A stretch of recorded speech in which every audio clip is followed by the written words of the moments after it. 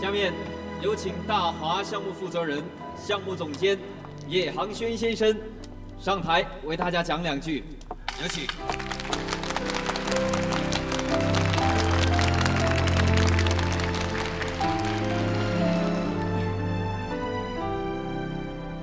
感谢大家赏光。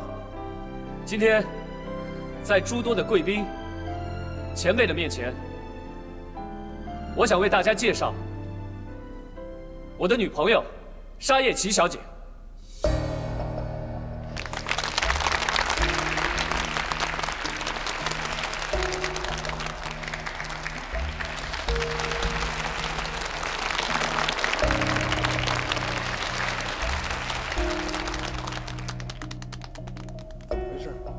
现在是演奏叶总监指定曲目的时候，你在这发生。他现在不弹了，走开了，跟我走。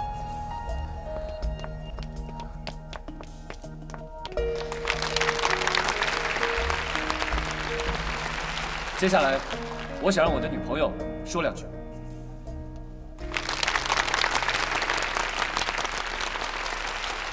大家好，我是沙叶琪。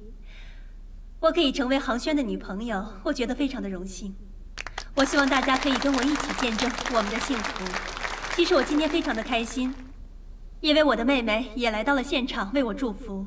小棉，请你上台好吗？我没事。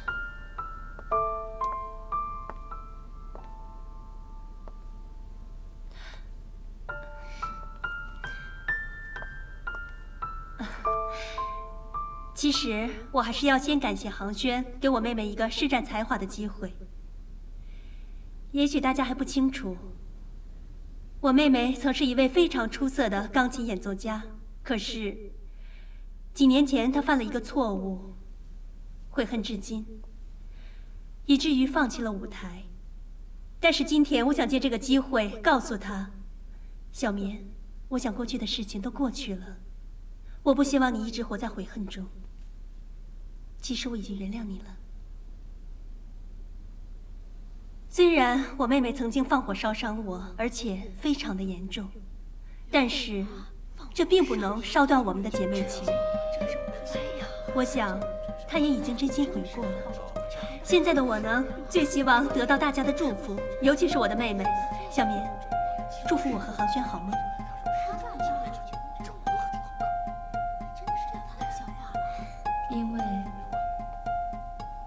因为我的原因引起了一场火灾，我的姐姐在火灾中被烧伤得很严重，我很对不起我姐姐，我一直希望能够得到她的谅解，我希望我姐姐能够得到祝福，也能够得到幸福。小棉，我真的很谢谢你。今天我也希望在座的各位可以一起帮他见证。小棉，不要再自暴自弃了好吗？重新站起来。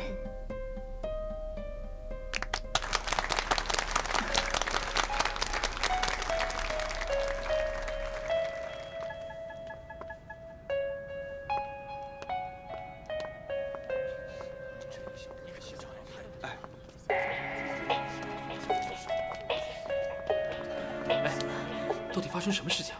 跟我说啊！为什么刚刚他说你放火烧他呢？火不是我放的，我不能说。有什么不能说的？到底怎么回事？放火？这不是开玩笑的。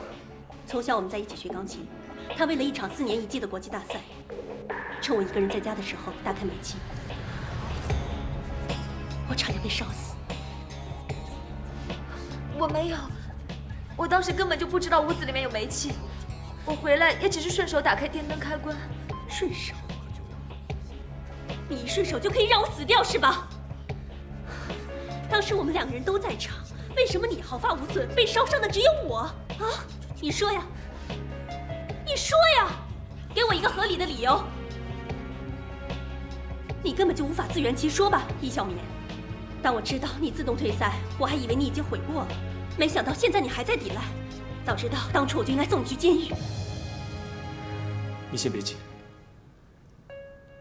易小棉，我真不敢相信，你姐处处为你着想，而你呢，为求达到目的，竟然伤害自己的家人。你不配有这么一个爱护你的姐姐。对不起，我今天不应该来的。既然大家都已经把话说开了，叶航轩也已经知道你的真实面目。易小棉，你该死心了，从此以后离他远一点，否则别怪我沙叶琪对你不客气。小棉，走。雨桐，蒙安娜，你一定要冷静。医生嘱咐过，抑郁症不能激动。不过，易小棉是吕明前妻韩婉芬的女儿，绝对不能跟航轩有任何瓜葛。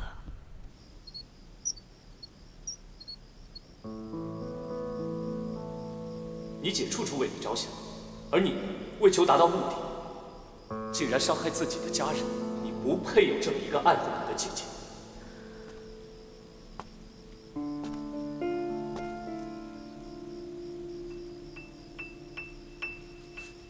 喏，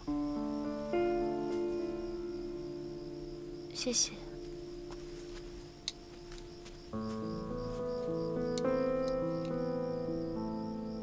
谢谢你，刚才帮我解围。那场火灾到底发生什么事情啊？别看着我，我知道一定有秘密的。你愿意当众，甚至是当着航轩的面承认自己是烧伤你姐的罪魁祸首，所以，我甚至觉得你有可能是为了保护另外一个人。是外婆。当时，外婆只顾得上救我一个。而姐姐差一点就。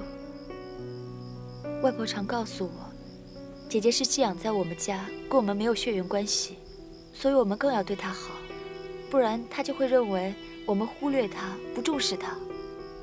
但在最关键的时候，外婆还是先救了我。就因为这样，外婆一直觉得对不起姐姐，就连临终前都喊着她的名字。所以。你不想让你姐和你外婆只救你不救她？外婆已经承受了太多的自责，而且她现在已经去世了。我只想让她走得安稳。如果姐要恨，让她恨我一个人就够了。说真的，我也不知道你这个决定是不是明智的，但是，一个女孩能够有这样的担当，我很佩服你。笑一笑嘛，跟你说个事儿。其实小时候我很喜欢玩荡秋千，你知道吗？秋千荡得越高，烦恼就会随风飘得越高，直到消失。你也知道啊。现在没有几个人会相信这样的说法了，但我一直相信这是真的。没想到你也相信啊。有时候有些事，只要你愿意去相信它，到最后它就会变成真的。好吧，我帮你把你的烦恼都推走吧。够高了吧？够了。白雨桐，谢谢你。跟你说了那么多话，我心情也好多了。既然你心情好多了，那就没我的事儿喽。我先回去了。哎，等一下。嗯？你手机忘在浴室进水了，我找人帮你修好了。你看看里面的东西还在不在？你怎么可以乱动人家的东西啊？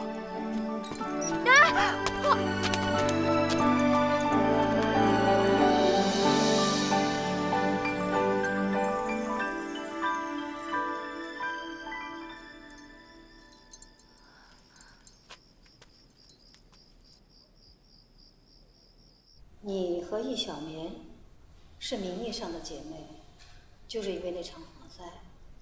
你就这么恨他吗？他为了自己的前途放火，差点烧死我。恨已经不足以代表我对他的厌恶了。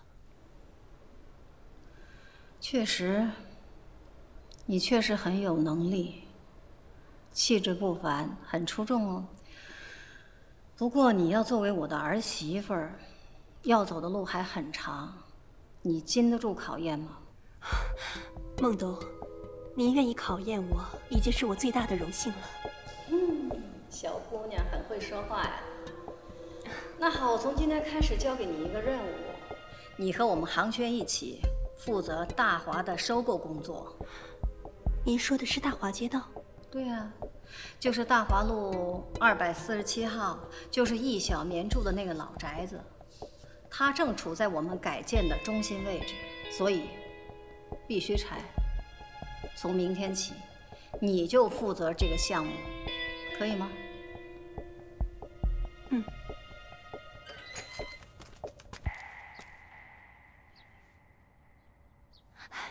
姐，进来坐啊。不用了，我是嘉荣集团项目策划部总监助理沙叶琪。想必你也听说了，大华改建项目马上就要开始，这是邀请函，请你务必准时参加房屋收购会。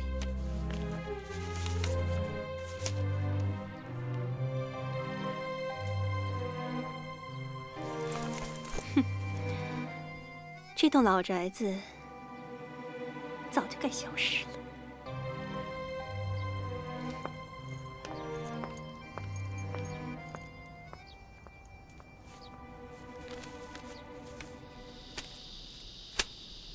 这沙叶琪就是在宣战，先抢叶航轩，再抢老宅，战火已经燃起，你要么应战，要么等死。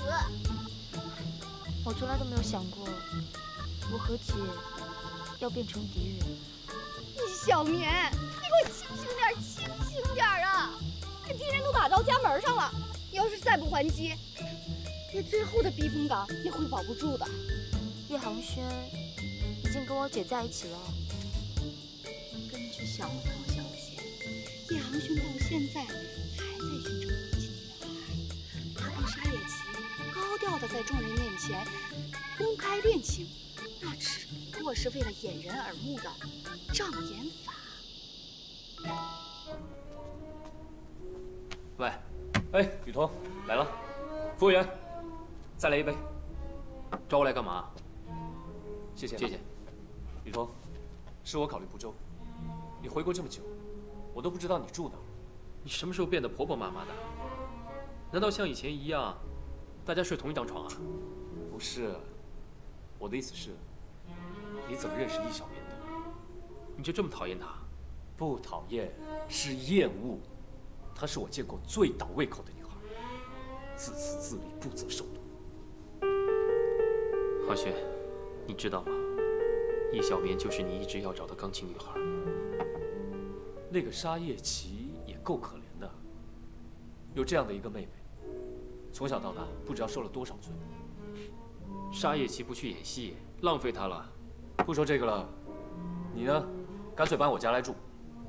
那个沙叶琪说，易小棉看中的男人不会轻易撒手的，我怕他吃了你啊。不必了，我有地方住。有地方住，我反而担心你呢。这个沙叶琪心机那么重，接近你肯定是另有目的的。啊，我还有事，我先走了。好。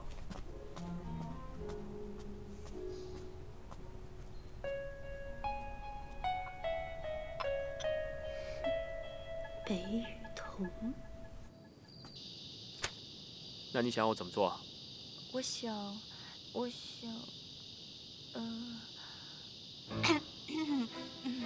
要不我来说两句？快说了。我们的目标是一致的，就是保卫老宅。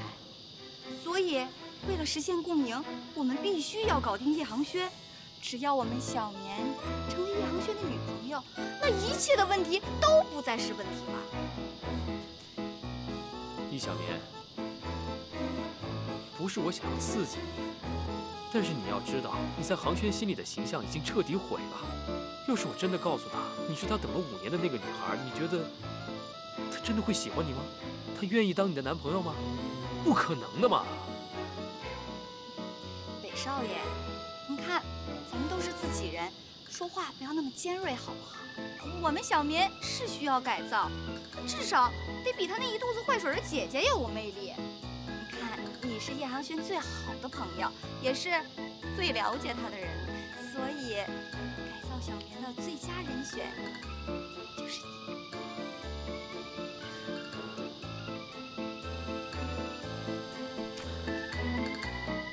如果一个人想要变得优秀，不能靠别人，要靠你自己。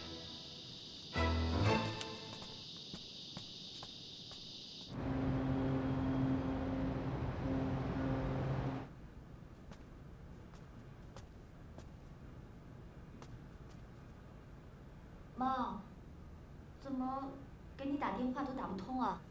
老宅子要被收购了。收购？啊，随他去吧。有些东西终归不是你的，就不是你的。不是，妈，但是老宅子是爸爸唯一留给我们的东西。如果哪天爸爸回来了，会找不到我们的。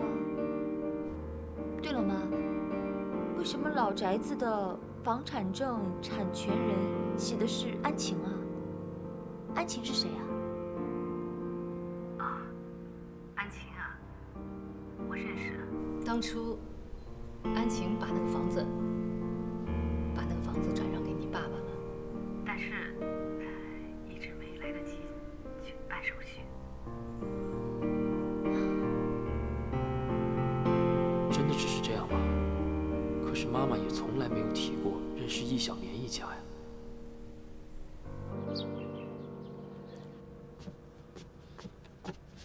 喂，你干嘛你？你起来了？我还没起来呢，你见鬼了！你怎么一整晚都睡在这儿？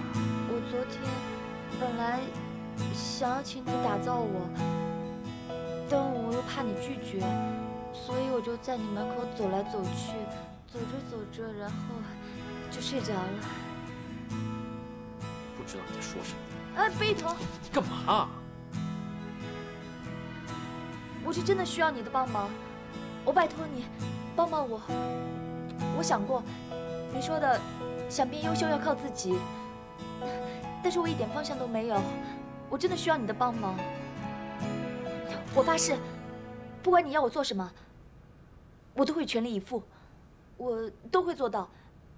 不管最后叶航轩是否会接受我，我都会尽自己最大的努力。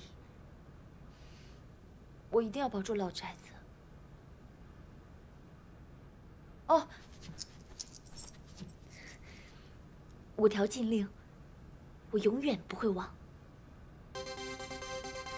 这可是你说的，不管我要你做什么，你都愿意做，无怨无悔。是什么意思啊？是。大声一点，我听不清。是。大声一点，我听不清。是。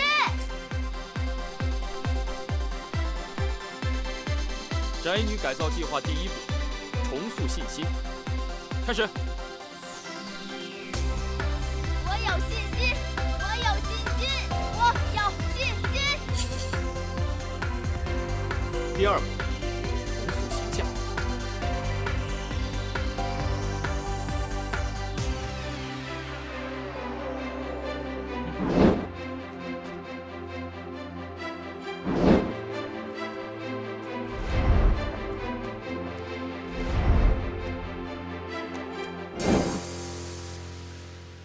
重塑勇气，开始。叶航轩，好吧，我问你，如果现在叶航轩站在你的面前，你会怎么做？说呀！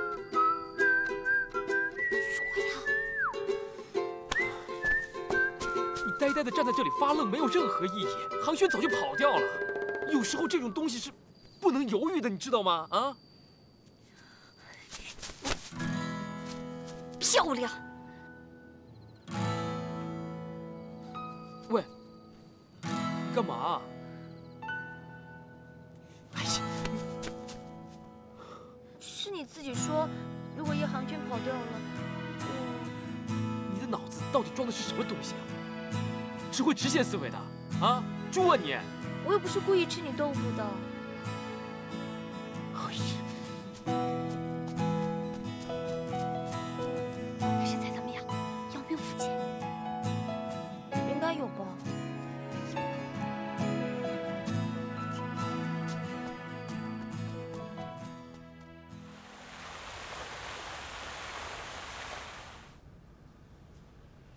你想了解北雨桐的事？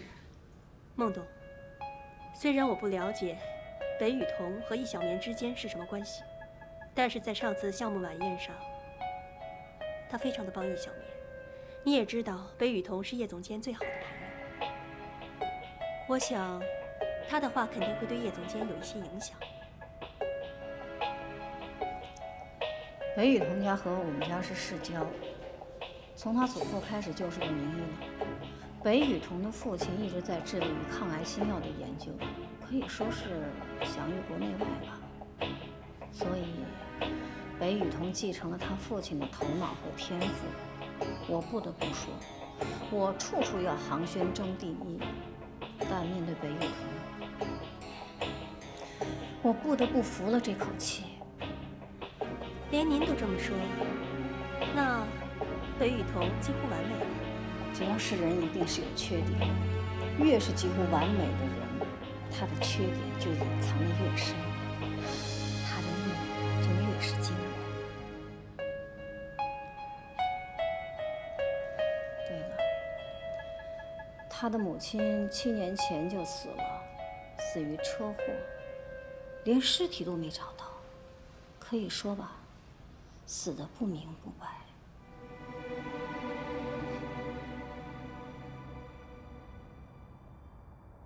对不起，先生，你要找的这个人我们不知道。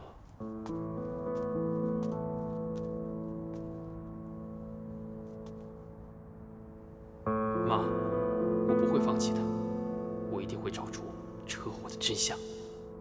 北雨桐先生，我们警队已经查过档案，安晴的车确实是失控坠海，当时大雨冲刷掉了路面的痕迹，没有打捞到遗体。但调查时，他的家属很快以交通事故结案。安晴啊，安晴就是被他那个不孝子给气死的。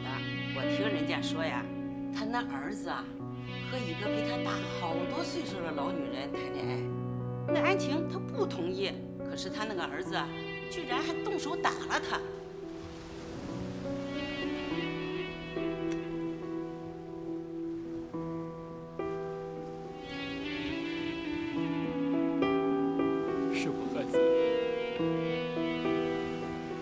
是我亲手害死了你。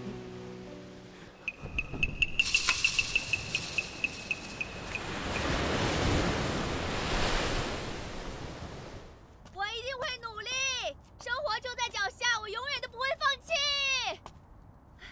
我永远也不会放弃，我一定要幸福，我不能放弃，我一定要加油，我要努力。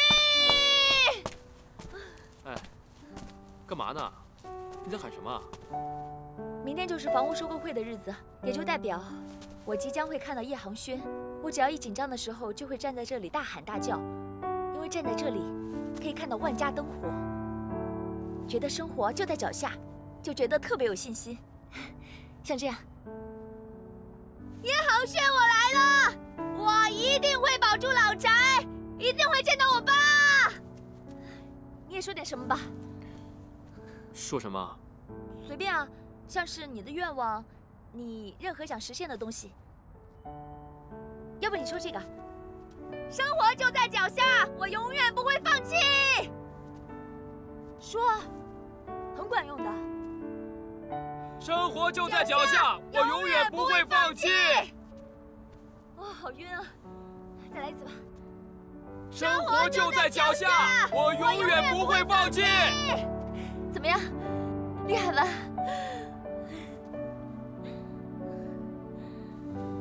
真没想到，我居然会被他开解。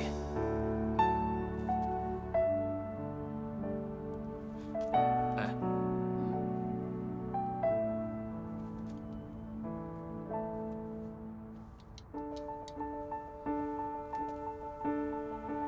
你干嘛？说真的。这么看，你还蛮漂亮的。那你觉得叶航轩会喜欢我吗？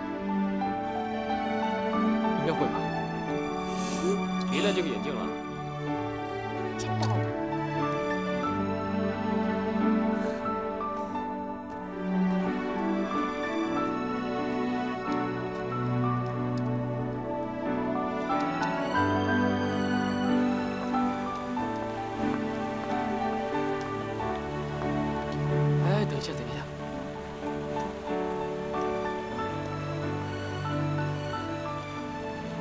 了，别动。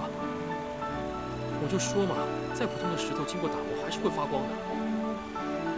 之前航轩对你误会太深，今天忘掉一小面。你的新身份是莉莉，让航轩重新认识你。加油！好，不可以丢脸，加油，一定要赢！加油！看好，张总好啊！对。听说这不是特意过来看错，都说这个项目好，钱业绩高。各位先生、女士，欢迎大家参加这次的房屋收购洽谈会。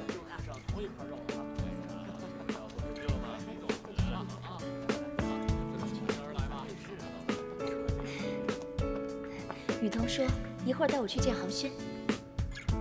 深呼吸，深呼吸。易小棉，从刚才到现在，你都表现得很好，你要保持，要淡定，淡定。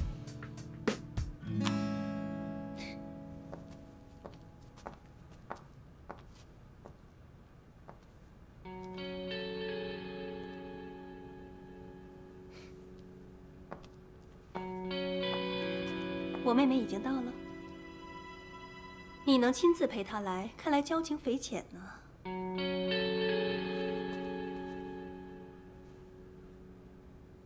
还好不像某些人，为了目的不择手段，什么都做得出来。陷害的对象，居然还是自己的妹妹，这算什么人呢？这么说，北雨桐先生应该是一个非常重感情的人了。听说你母亲7年前因为车祸去世了，你一定很伤心吧？你想说什么？我的意思是，某些人本身就已经罪孽深重了，还在这里扮演救世主，你不觉得可笑吗？知己知彼，才能百战百胜。你既然已经选择站在易小棉这一边，我就不得不对你做一些调查。害死自己母亲的人是罪不可恕的，跟你这样的人站在一起，真让我脊背发凉。失陪了。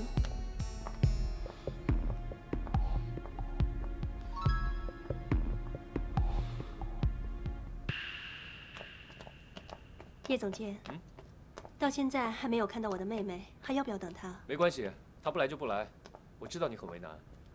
老实说，每次一想到你妹妹，就感觉是一场灾难。对不起啊。没关系，我已经对我的妹妹失望透顶了。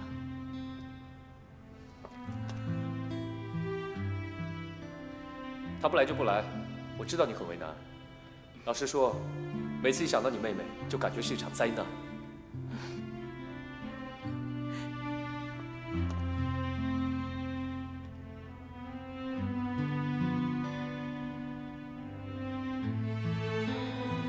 我已经对我的妹妹失望透顶了。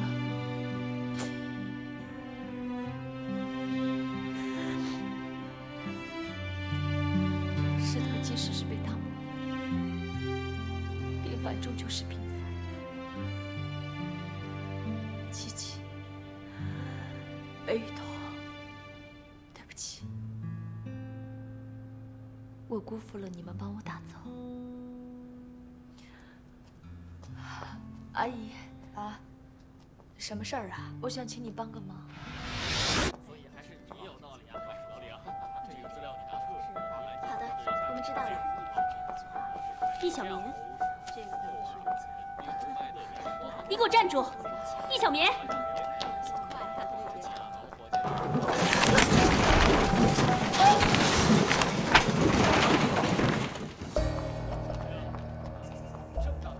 怎么回事？各位，对不起啊。怎么又是你？请你马上离开会场。北雨桐，赶快走吧。哎，怎么了？你不会被你姐打回原形了吧？回去再跟你解释，赶快走啊！易小棉，易小棉，别忘了，我们还有正事要办。姐，那栋老宅子是我们从小到大一起生活的地方，难道你对它就一点感情都没有吗？有。如果说恨也算是一种感情的话，我到底要怎么做？我们才可以像以前一样好。易小棉，你省省吧。如果你想让我对你的恨能少一点点的话，你就立马卖掉那个老宅子，然后离我越远越好，让我永远都不要再看到你。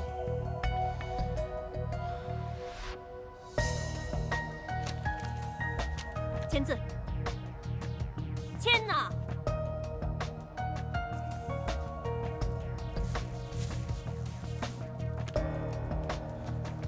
你不会真的打算签吧？他不会签的。我告诉你，易小棉他一直把你当成他最爱的姐姐，你还想用他的愧疚来威胁他？你还算是个人吗你？飞雨桐，我刚才跟你说的还不够清楚吗？易小棉，我知道你现在跟北雨桐是同盟，我这里有一个他的秘密，你想不想知道？易小棉，你真以为会从天上掉下来一个特别完美的男人是吗？你清醒吧！我来告诉你，你这个伟大的护花使者的真实面目啊！雨桐，我姐在说什么？不用问她，我来告诉你。这是我在海边拍到的资料，北雨桐，你应该很清楚这里面是什么吧？我告诉你们，如果你们坚决不签的话，我会把它发到网上去。北雨桐，你这一辈子可就毁了。我告诉你，易小棉他是不会签的。哼，你也不要想凭这个东西可以威胁到我。就算是他想要签的话，我也会阻止他。听明白了吗？好啊，北雨桐，真够男人啊你！我警告你，别后悔。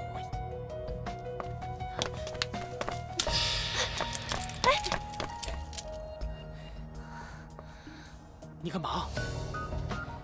姐，不管你要怎么样对我都没关系，但我拜托你，不要再牵连我的朋友好吗？小棉，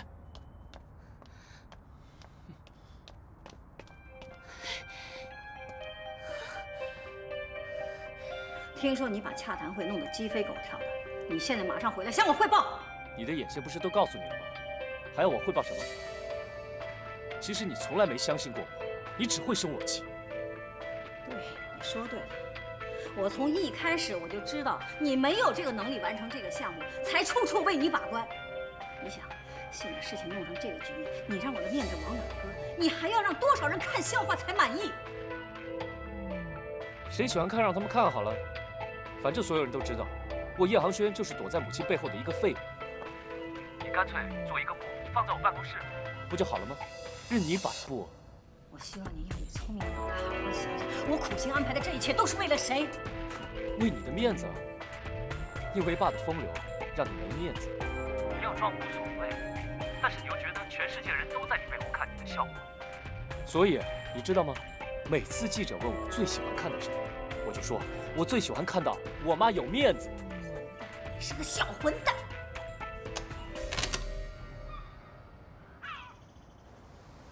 哪有像你这么懒的狗啊？吃吧，吃啊。好，不吃。我是路人甲，你是路人乙，我们做个伴吧。哟，有美女来陪我们啦，开心一点，开心一点啊！你怎么来了？有烦恼的时候，还是找一个人聊一下比较好。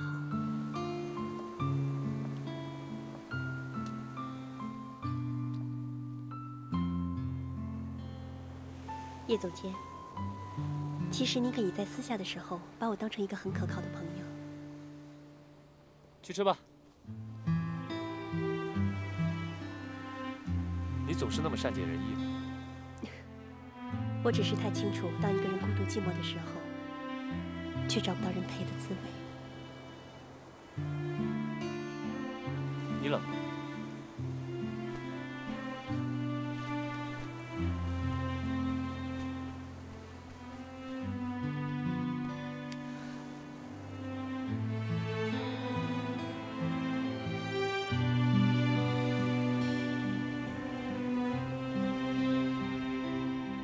我喜欢上他了吗？怎么会有心跳的感觉？不，这一定是错觉。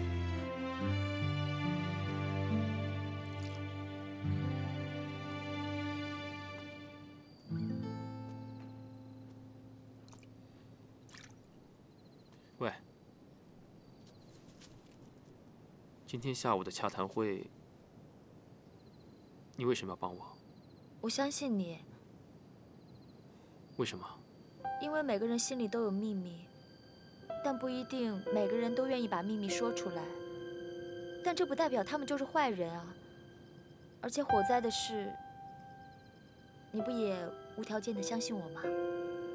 其实，在我的心里一直有一个秘密，我从来没有跟任何人提起过。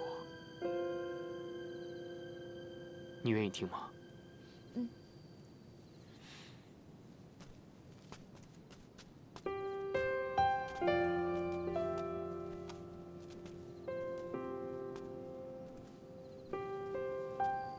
其实我这次回国，是想要调查我妈妈的死因。当时那场车祸被定性为一场意外，我倒觉得不是意外，真正的凶手是我。你为什么会这么想呢？那是因为车祸之前，我和我妈妈大吵了一架，我说了一些很过激的话，我伤了她的心。过了没多久，我就收到了这个噩耗。对不起啊，我没想到。其实没想到的应该是我，我真的没想到，你姐竟然会用这件事情来要挟我，更没有想到，后来是你保护了我，救了我。易小棉，其实你真的给了我很多意外。可是啊，叶航轩不但对我没有好感，还把我赶出会场。所以事实证明，不管再怎么打造，我还是一颗灰头土脸的石头。但是从今天开始，我真的对你刮目相看了。只要是金子，总有一天你会闪闪发光的。我真的可以吗？我给你打个比方，我这儿有一枚镍币，如果它表面包裹着一层金子，怎么说它还是一枚镍币。但是，如果它要变成金子的话，它得从内心开始改变，才能真正成为金子。易小棉，我一定会帮你和叶航轩重逢。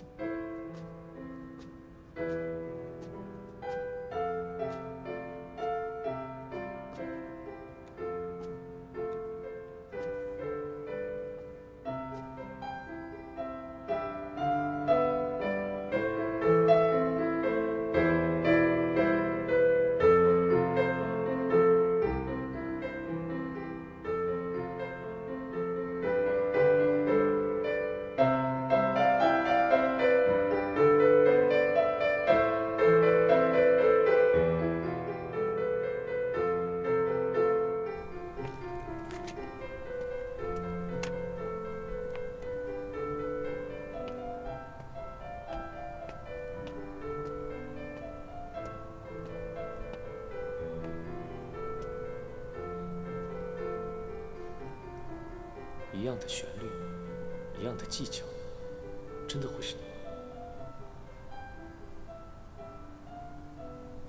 大华路247号，易小棉，怎么会是我最不想见的女孩的家？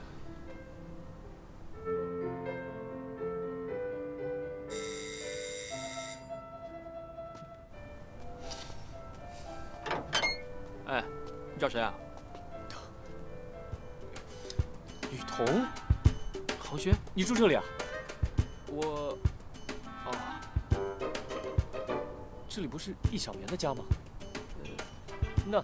那天是洽谈会跟你一起来的那个女孩，她和易小棉是？哦，那个嘛，她是丽丽对不对啊？丽丽她是易小棉的远房表姐，易小棉她出远门了，所以让丽丽来帮她看一下房子。哦，是丽丽吧？丽丽。那么，现在弹琴的人也是她吗？当然是丽丽了。早说嘛，不是一小眠就好，吓我一跳。雨桐，我想认识丽丽，你可以帮我介绍吗？哦，这个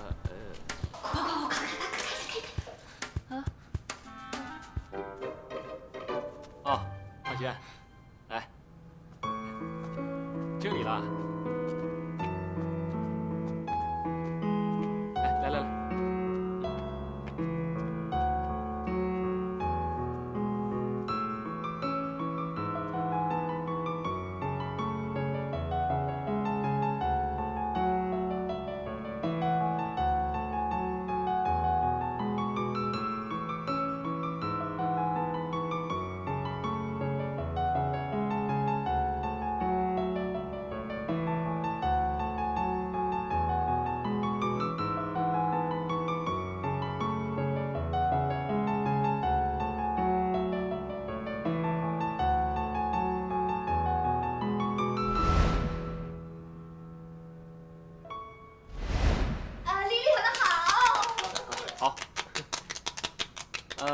我来给你们介绍吧，这位是莉莉，这位是叶航轩。之前你们应该是在洽谈会见过面的。莉莉小姐，你好。你好。原来莉莉小姐的钢琴水平那么高，刚好我也是古典音乐的爱好者。要不明天请您赏光，和我一起吃饭。我们还有很多事情可以聊。当然好了，那个反正莉莉也有一些关于老宅子的事情要请教你嘛，到时候你们慢慢聊啊。没问题。那么我明天过来接你。那既然这样，明天见喽。哎，航轩你很忙的，对不对？啊。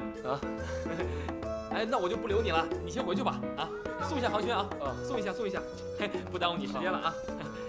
你先回去吧啊！走，啊，来继续谈。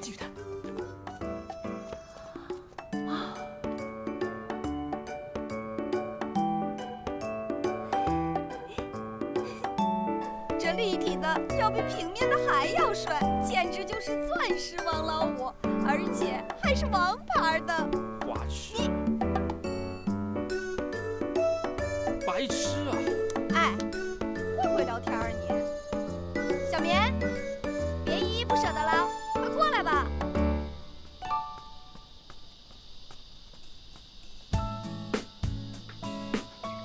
哎，我跟你说，幸亏我动作快啊，让小棉1秒钟编莉莉。哎，刚才睡铺让钢琴挡住了，不会穿帮吧？那我现在该怎么办啊？那还用说？当然去赴约了。根据我的目测，叶航轩眼神炙热的程度已经达到了一见钟情的级别。小棉，你就再接再厉，用莉莉这个身份彻底的电死他。可是我总觉得用另外一个人的身份去接近叶航轩好像不太好。如果哪天他发现莉莉就是易小棉怎么办啊？哎，易小棉是你，莉莉也是你，你现在不能瞻前顾后的。如果你想让航轩接受你，就必须要改变他之前对你的糟糕的印象，明白吗？我知道了，有你们在我身边，我就放心多了。我会努力的。哎，加油！小学1年级啊。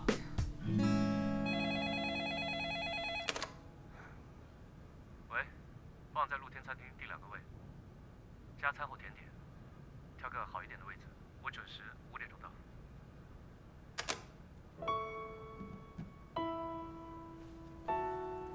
餐后甜点，叶航轩，到底是哪个女人让你这么殷勤？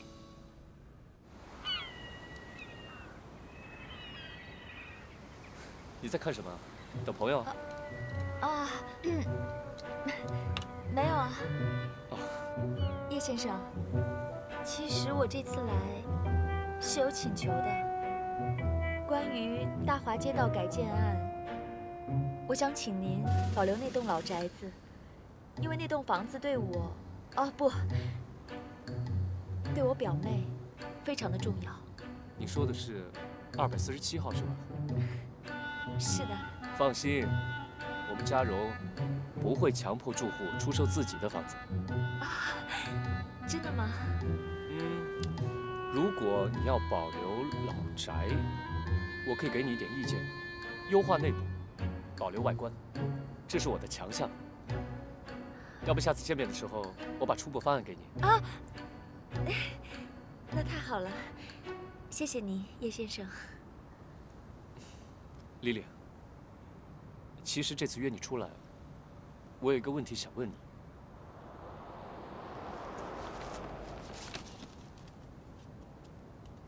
这张 CD， 你认识吗？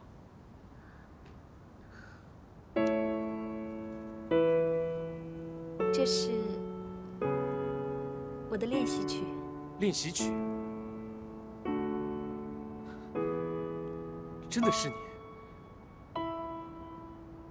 你记得吗？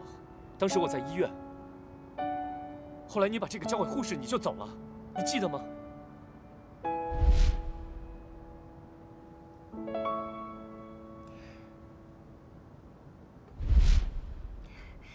其实当时，不好意思啊，叶先生，我还有事要先走了。怎么了？不然我们约明天，明天上午好了。哎，喂！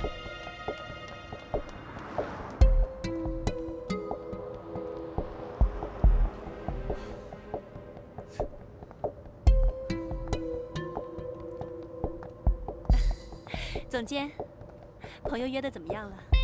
你怎么来了？我约了朋友，你呢？朋友刚走了。坐吧，坐吧，坐下再说。坐。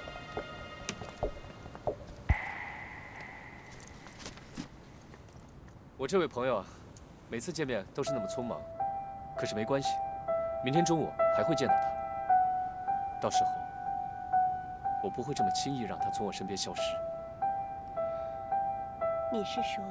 我想，我一直等待着那个女孩，已经出现了。我有个秘密，你想听吗？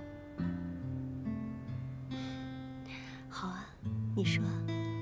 在我的心里，一直有个女孩，我喜欢她的善良纯真。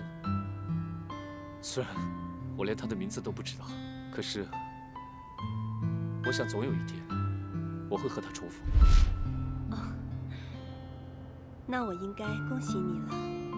但你说的那个女孩子是谁呢？真是有点好奇。本来呢，我是不想说的。可是看到你们是亲戚的份上，她叫莉莉，是你和易小棉的远房表姐，你应该认识。对了，大华路247号，我想让你暂时放手，我亲自跟进。可是那栋房子是位于改建的中心位置。这个我当然知道，可是那栋老宅也不是非拆不可。更何况，现在住户有所诉求，我想保留它的外貌。它的风味融入到改建之中。您说的那个提出诉求的住户，应该就是那个莉莉吧？聪明。我想把那栋老宅变成我和她重逢的纪念。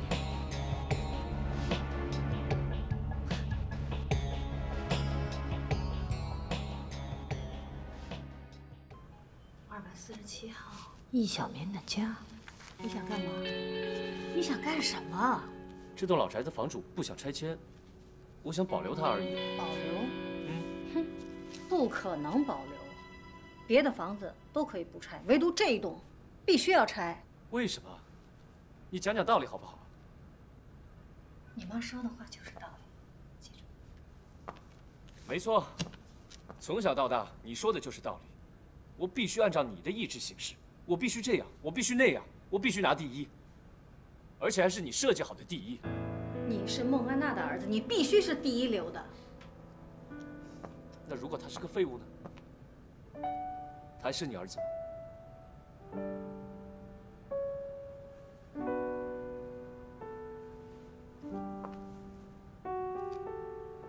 杭雪，你说什么？你再说一遍。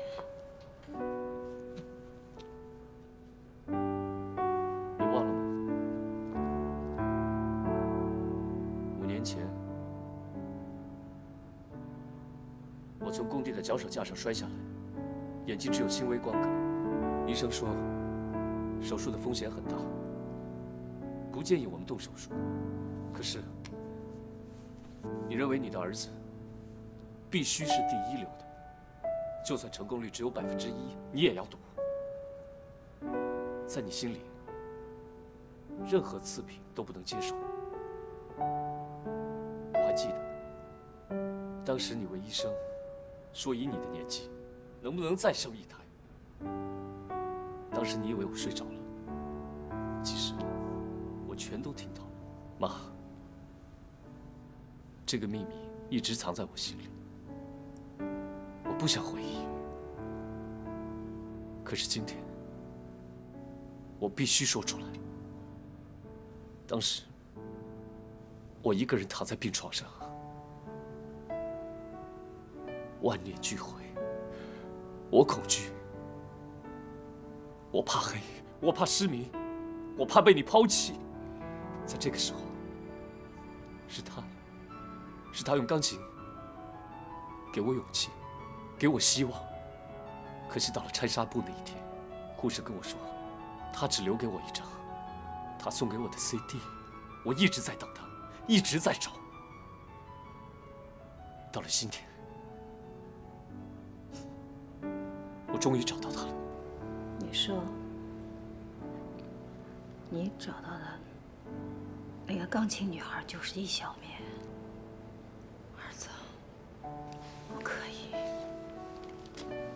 你真的不可以和她在一起。易小棉？不是，当然不是。她叫莉莉，她希望我保留老宅。妈，你一定要支持我，哪怕就这么一次。我今天感到很累，我先去休息了。妈。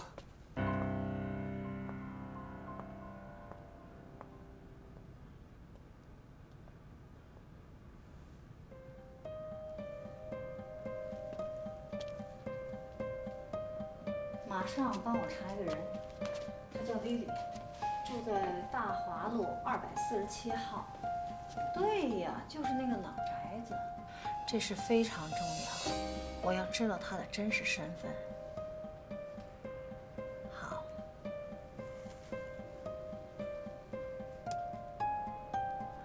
只要和易小棉有关的，绝对不能和杭轩扯上任何关系。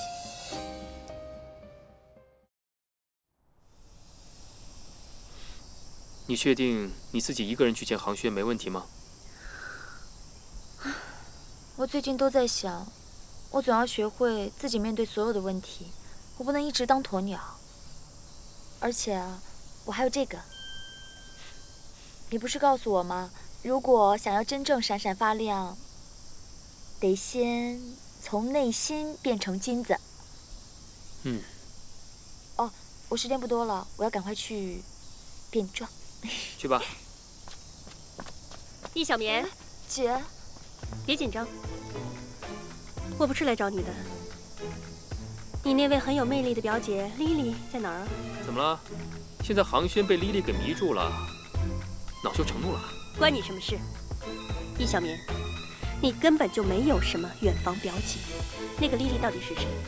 你是打算告诉我呢，还是说等我查清楚了之后，我去告诉叶杭轩？沙叶姐，我跟你说啊，莉莉是我给杭轩介绍的，有什么问题你可以问我，你没必要去问她。哎，北雨桐，易小棉是你什么人呢？你老管那么多闲事干嘛呀？他是我朋友，不行啊，有问题吗？哼，朋友。北雨桐，你一边撮合着易小棉和你的好兄弟叶杭轩在一起，一边又和易小棉同一个屋檐下，这是什么呀？这不是假公济私是什么？我劝你啊，有那么多的时间，还是担心一下你自己的事情吧。我知道你做杭轩的助理，一定是别有用心的。如果让我发现你有什么不可告人的秘密或是目的，我一定会第一时间我就告诉他。没什么好说的，门口就在那边，请，不送了，慢走，还不走啊？再见，再见，再见，不送啊！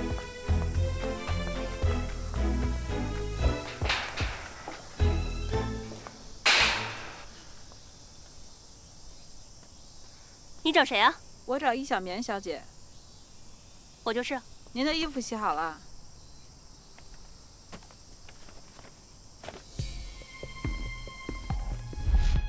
哎，喂！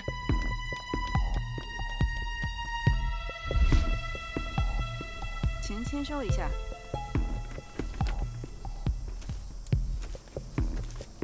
谢谢。莉莉的衣服。收件的人是易小棉，莉莉，哼，易小棉。喂，孟总，你让我调查莉莉的事，已经有了结果。喂，琪琪，小棉应该去见杭轩了，你不用担心。好，拜拜。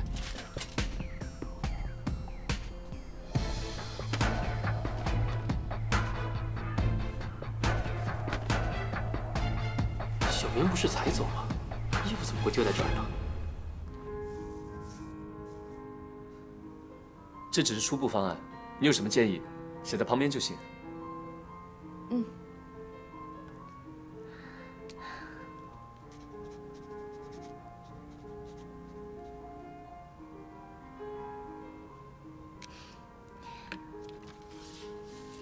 祝您早日梦想成真。谢谢你。我才要谢谢你呢，谢谢你让老宅能够在大华街道成为标志性的建筑，对我来讲，实在是太完美了。你都不知道这对我来说有多重要。其实呢，每栋房子都是一个梦想，一个家的梦想。对我们建筑师来说，就是动力。你说的实在太好了。对了，有件事我想再问你一次，你别管我唠叨。那张 CD， 真的是你送我的吗？你就是5年前在医院里的那个女孩。嗯。真的太好了。真好，真是太巧了。我们又见面了。你怎么来了？叶总监，你不介意给我介绍一下你的梦中情人吧？莉莉小姐，跟我想象中的一样啊，可爱，还很摩登呢。不过我们好像有点似曾相识的感觉呀。我叫沙叶琪，初次见面。我叫莉莉。你好。我有个朋友是古典音乐迷，他经常出入各种演奏厅什么的。我想他肯定是莉莉小姐的粉丝呢。莉莉小姐，你中文名叫什么？昨天听总监介绍过之后，我就拜托我朋友去查遍了全市的演奏厅和歌剧院，可是没有一个叫莉莉的钢琴家呀。他们一定是搞错了。哦，我也这样认为。我想他肯定是搞错了。这么可爱、迷人又漂亮还摩登的女钢琴家，我觉得肯定是炙手可热的明星吧？怎么会没有呢？可是莉莉小姐，我真的想知道你的中文名叫什么呢？你会不会太过分了？不好意思，我去一下洗手间。等一下，你手机响了，你不接吗？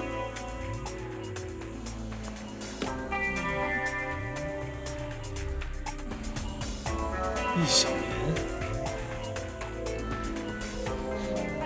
对不起，黄轩。你居然打扮成另外一个人，用假身份来接近我。太过分了。易小棉，航轩，果然是你呀！我知道你做事情不计后果，没想到你还是个出色的骗子啊！没事吧？哟，护花使者又来了。不过今儿来的晚了点儿。沙叶琪，我告诉你，你不要老是针对易小棉好不好？那场火灾的始作俑者并不是他，你受伤也不是因为他。北雨桐，不要再说了。为什么别说啊？没你的事，让他说。我倒想听听看，你能为他说出个什么1、2、3来。那好吧，那我就告诉你真相。干嘛？当时的那场火灾，为什么易小棉没有受伤？是因为他外婆救了他。易小棉不愿意告诉你原因，是因为知道你这个人特别敏感，怕你知道了以后，会误以为自己是被放弃、被抛弃的那个。哼，原来是这样啊！我敏感，我难道不是被抛弃、被放弃的那一个吗？姐，我自己知道，外婆肯定会先救你的，因为你们会一起眼睁睁地看着我被火活活烧死。姐，不是这样的。你能不能想一想，你外婆从小把你拉扯大，她多辛苦啊，她怎么忍心看着你去死啊？够了，我还没说完呢。还有，你想想她的年纪，她年纪那么大了，以当时的情形，她怎么可能有那么大的能力，一下子把你们2个都救出来呢？好啊，既然话说到这儿，我就不妨告诉你，那场火灾之前，我就已经听到外婆打电话给我的老师，要老师取消我这次总决赛的资格。为什么？你知道吗？她想让她的亲外孙女成为冠军，而我就有可能成为你是冠军的绊脚石，你知道吗？不可能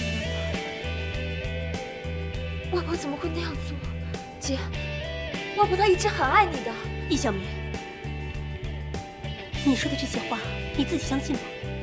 对啊，有可能外婆真的很爱我，但那也是对你的爱溢满出来之后才给我的。即使再选择100次，外婆也会先救你的。为什么？因为你是她的亲生外孙女。我呢，我是被寄养在你家的，我就像一只狗一样，我就那么可怜吗？我知道，我知道这是现实。现实，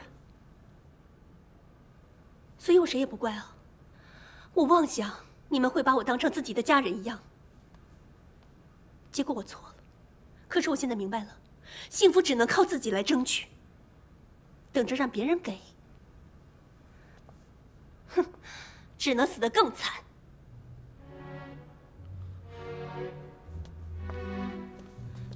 姐，哎。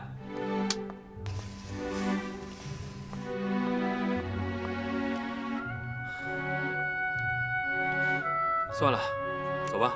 他这个心结是没办法解开的。走了。你为什么要说？我不是叫你不要说出来吗？你知道这样只会揭开我姐心里最痛的伤口吗？那你这样捂着伤口，最后会怎么样？会化脓，会溃烂，这么简单的道理你不懂吗？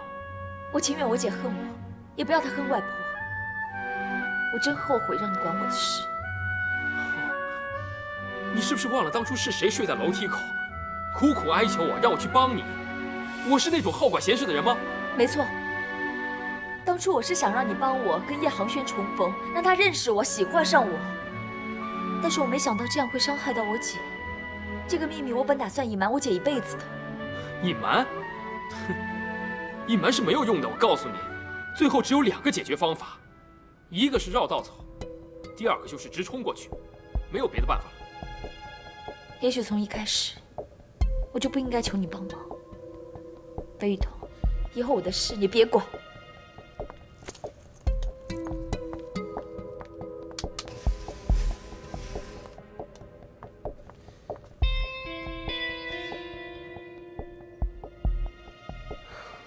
爸，我听说孟安娜对大华路247号那栋老宅是志在必得呀。那不就是易小棉的家吗？琪琪啊，关键时刻你可不能手软呐。爸，我想问你一个问题：当年那场火灾，我外婆是被烧伤了吗？嗯，是啊，而且伤得还很严重。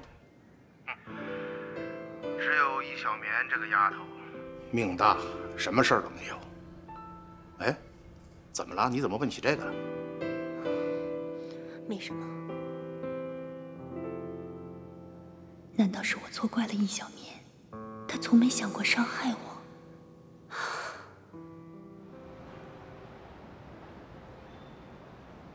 那个小女子有多么可怕，你知道吗？丽丽就是易小棉，你看看她为了接近我的儿子，连假身份都用上了。姑妈，别激动，别激动啊！你放心吧，我保证不会让这个易小棉和杭轩有任何的瓜葛。我也一定会站在您这边，不会对易小棉手软。其实这个小女子，要是乖乖的趴在她那个窝里，我可以放她一马。可是你看看她现在，处心积虑的盯着我儿子，我当然要保护我的儿子。我要让他连栖身之所都没有。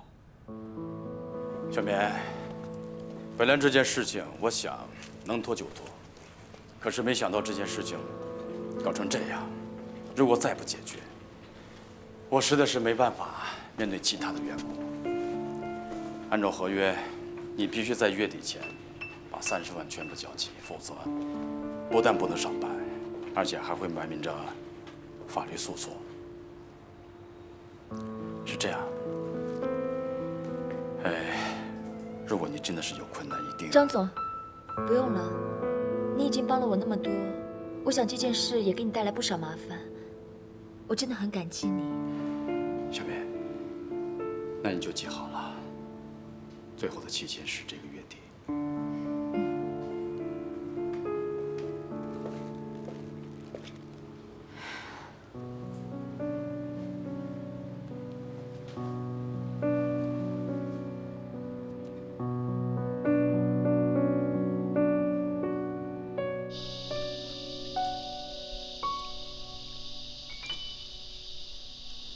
小棉，你说什么？大剧院让你赔个十百千万10万30万，这简直就是在抢钱！这30万要是换成钢镚的话，都能砸死人。我是大剧院培养的比赛选手，合同里都写得很清楚了。如果我退赛，我就必须要赔偿违约金。再加上张总真的已经特别照顾我了。这笔钱我必须要还。哎，这是谁呀？这么缺德，这么无耻！都过了5年了，现在才举报你。哎，我的卡里面还有3万，你先拿去用，剩下的就等我稿费。七七，我不能拿你的钱。我给了你3万，又不是30万。哎，也不知道哪位英雄好汉能路见不平拔刀相助一下。